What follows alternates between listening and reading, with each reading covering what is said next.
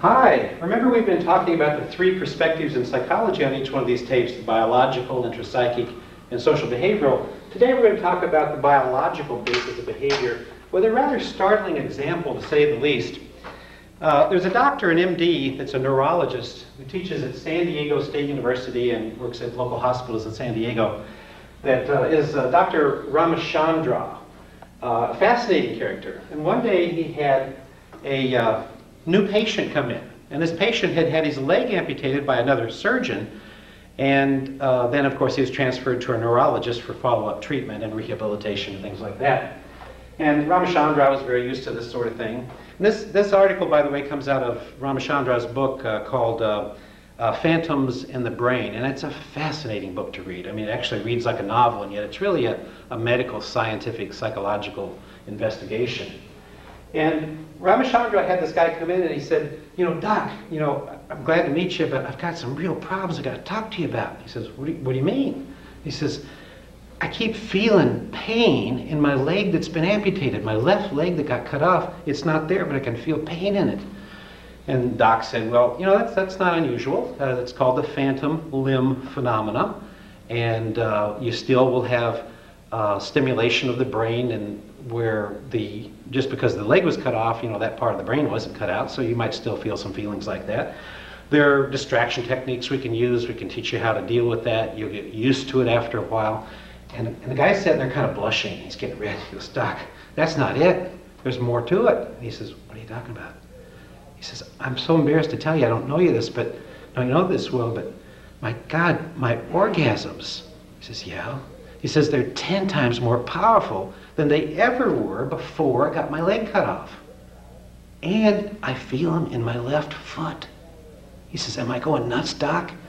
And Ramachandra kind of stopped for a moment and thought to himself, God, maybe. Never heard of this before.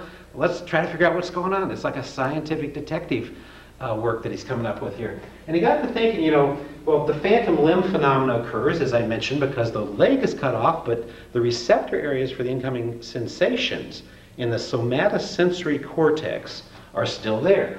So let's take a look at what that means. That's spelled somatosensory cortex.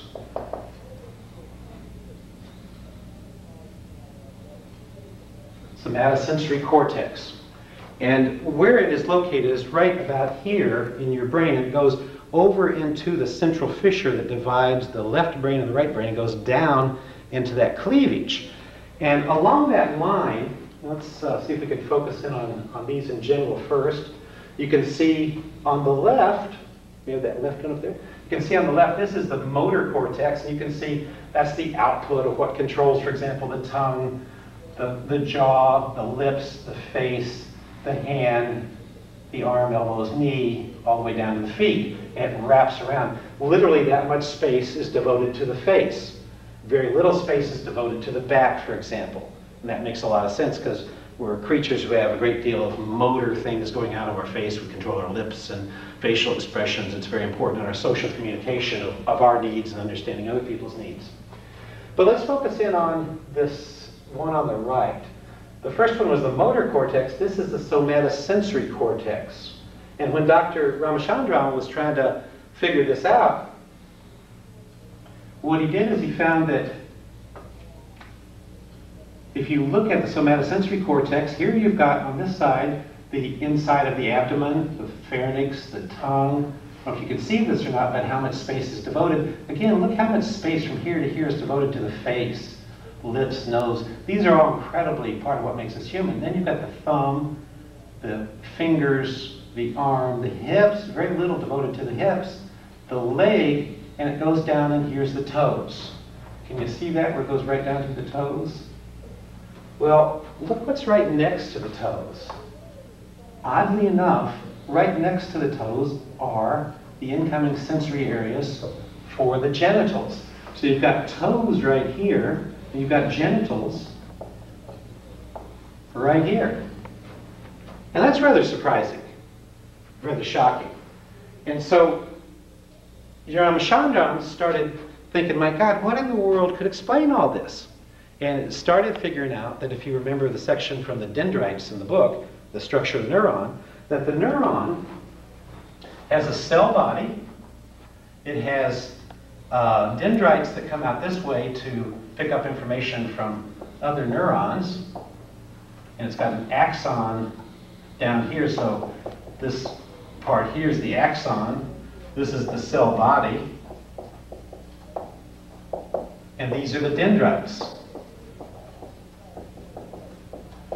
Dendrites make connections with other axons. Axons make connections with other dendrites. So as we learn things and our learning gets more complex, we're really increasing not the number of neurons in the brain. In fact, they're probably decreasing as we age. What we're increasing is the number of neural connections. So the more we read, the more we think, the more we talk, the more we play word puzzle games, the more connections we're building in that brain. And so the dendrites increase in number and connections, and they may connect with all kinds of other neurons. So what he concluded was that the toes and the genitals were right next to each other on the strip down inside the central fissure of the brain. This is where the other side of the brain would come together here, rather this would be the other side of the brain over here. And then he concluded that since the toes were not, and the toes and feet were not being used, that area wasn't being used because there wasn't input coming in, that the dendrites, these things, grew from the genital area into the toe area. And so now he's feeling, these are incoming sensations, so now he's feeling sensations that have to do with sexuality in an area where he used to have a foot. Damnedest thing. Now stop and think for just a moment. In culture after culture around the world, we have found a certain percentage of the population who seem to be sexually aroused by feet. The Chinese have all kinds of stuff about stimulating different parts of the feet for cures and various things, but specifically some things about stimulating certain parts of the feet for sexual arousal. And in our own country, of course, we have some people who have foot fetishes. And psychologists have always written this off as kind of an odd obsession and so forth. But now, Ramachandran says, you know, maybe these foot fetishes really are the result of the close or the proximity of the genital somatosensory area to the foot and toe area. Maybe it's simply overlapping neurons in this that create so many people who are attracted to the feet, like feet massages for arousals, etc.